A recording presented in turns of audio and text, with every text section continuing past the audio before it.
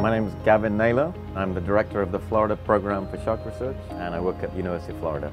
So I have a lot of different projects, one of which is comparing genetic variation of white sharks around the world. We are familiar with white shark hotspot regions where we see them most: Australia, South Africa, off the Northwest Atlantic, and also in the Eastern Pacific around California and Mexico.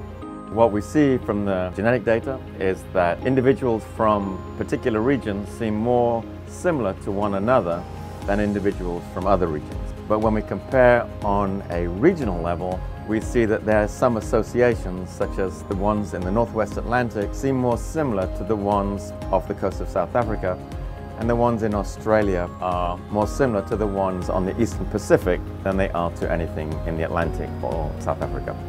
If we compare two kinds of information, the information that's recorded directly from their tracks and the information that's estimated from their genetic relationships, and we see a difference, that tells us something about the behavior of these animals.